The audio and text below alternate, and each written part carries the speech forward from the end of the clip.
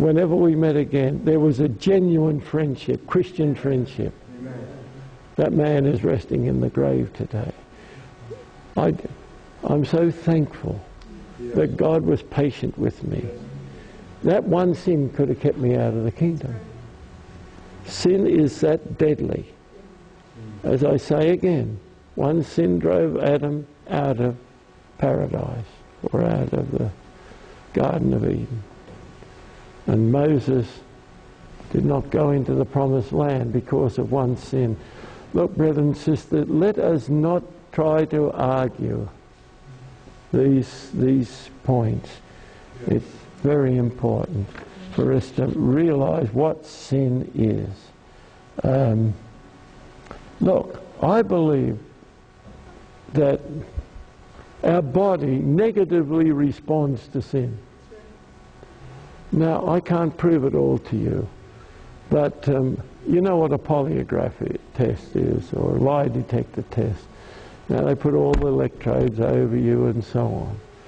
Now, there have been people that can pass a polygraph test. Not many. I don't know what they are, whether they're pathological liars or what it is that, but yeah. But I tell you, those of us that are not that kind of person, we're going to react very negatively when we do wrong. And it does something negative to our bodies. When I was a student at the university, well, I was a graduate student at the University of Sydney, and I was doing tests, I decided to do one on my own. I don't think my professor would have been too happy about me doing it without him knowing about it, but anyway, he might have said no to me. But I eventually got 10 undergraduate students to come up and do this test one at a time, of course. And I just put electrodes on two of their fingers. And I had it connected to a monitor to see what would happen. Galvanic skin response. I also had tracing paper there so that I could rip that off if I thought there was some ambiguity on the monitor. I didn't have to do that, but I asked each one of those 10, one at a time, 10 questions. So I had 100 answers at the end. And I asked the most innocent questions.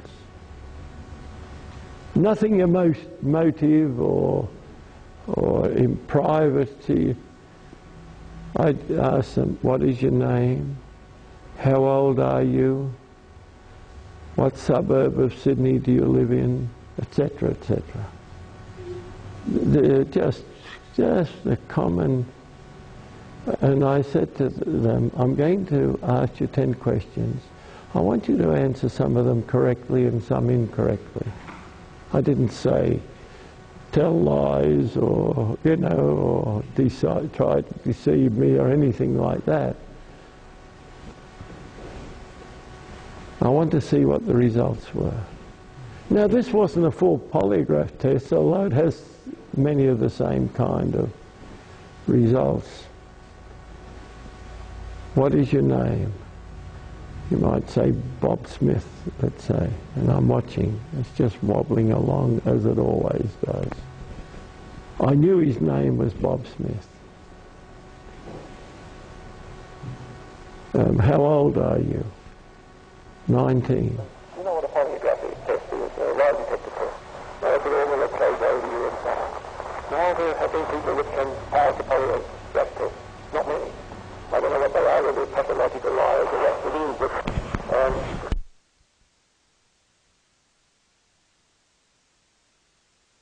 I just said. When we do wrong. And it does something negative to our body. When I was a student at the university, when I was a graduate student at the University of Sydney, and I was doing a test, I decided to do something. Just put on to the play as soon as that's over.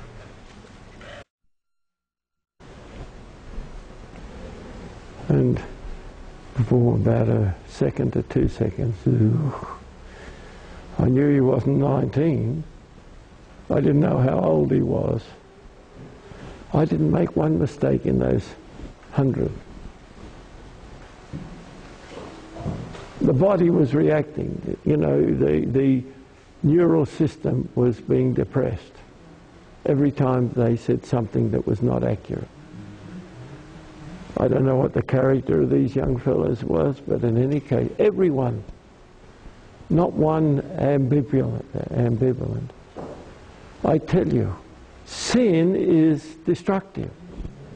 That's what it is. Of course, eventually it comes back again to normality and you can ask another question. But that's how we see it. All right, now I want to come to a conclusion, a very quick conclusion. Psalms 51, David's confession. Let's see if we can get some of the lessons. You may even get more than I've gotten out of it, but what can we do when we sin? So let's start with verse 3. Psalms 51, verse 3. He's asked for washing and thorough washing and so on and cleansing, and then he says, "For I acknowledge my transgression." That's the first thing we've got to do. We've got to acknowledge our sin or our transgression. If we don't do it, we'll never repent. We must acknowledge it. And then if you come to verse 4, he recognized that he'd not only sinned by killing a man or having a man killed in battle, and of course his adulterous efforts with Bathsheba, but he'd sinned against God. Every sin is against God, no matter what kind of a sin it is. It is against the God of heaven. That's why we have to not only confess to those we have in any way hurt, but we have to confess to God through Jesus. Verse 10, that transformation, that sanctification, that cleansing, create in me a what? That means we've got a dirty heart or a defiled heart when we sin. And now we have to ask for God, through Jesus, to create that new heart, that clean heart. And then we ask for the rejoicing and the joy of the salvation of God. Only then. And in verse 15, we praise him for what he's done for us. Oh, I tell you, this is what we're looking for. All right, now I want to come to that last point, the final sin. It's obviously not murder, although if you hate someone, you murder. Isn't that what the Bible says? It's not necessarily stealing. Bad sins though these are, or adultery, or any of those gross sins.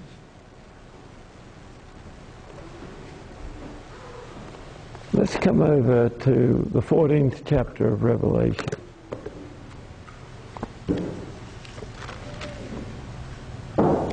That's where I start.